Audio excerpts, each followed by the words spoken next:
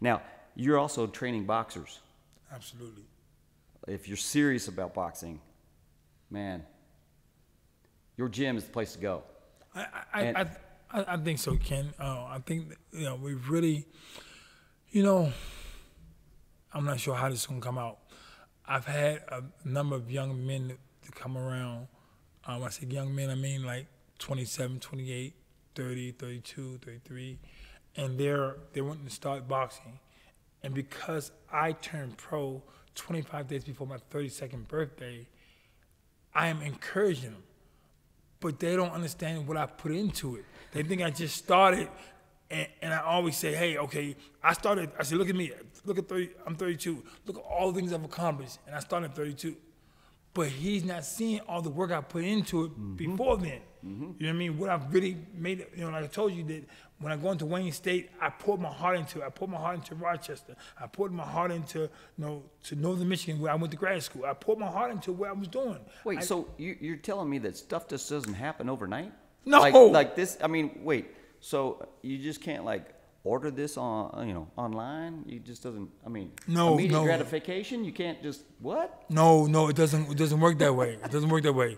And although we wish it did, but it's just not that way. You have to really, you have to really hunker down and say, hey, what it is that I want to do, and just start doing it. Just start it. Just start something. Just start something. Whatever it is, just start. Just head that direction. You hear different things, maybe religious beliefs or just spirituality.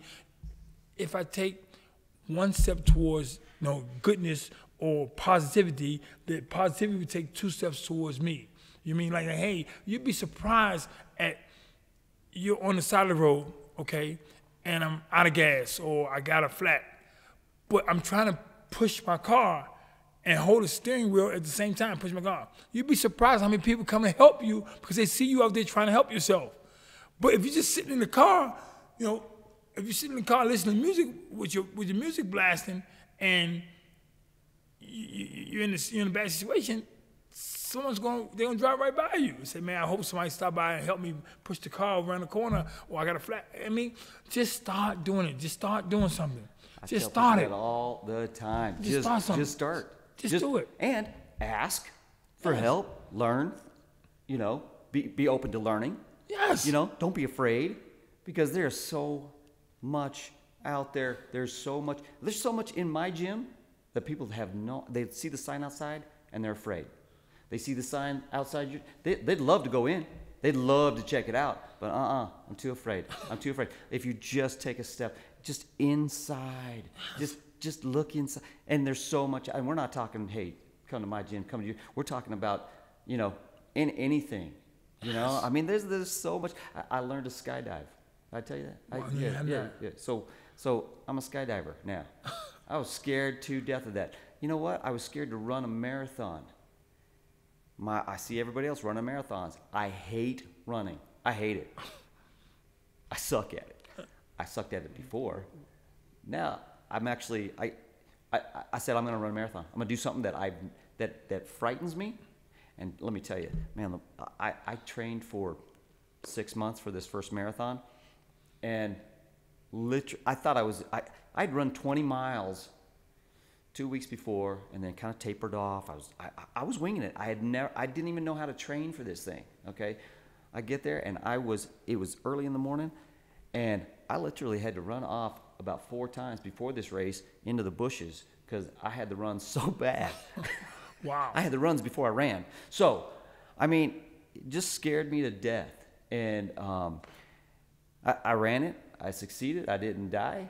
And I've ran 3 or 4 more. I just committed to another one with my son in Detroit. So, it's these types of things. You can do anything. You can do anything. And you know what? DeVarrell is a perfect example of somebody that is not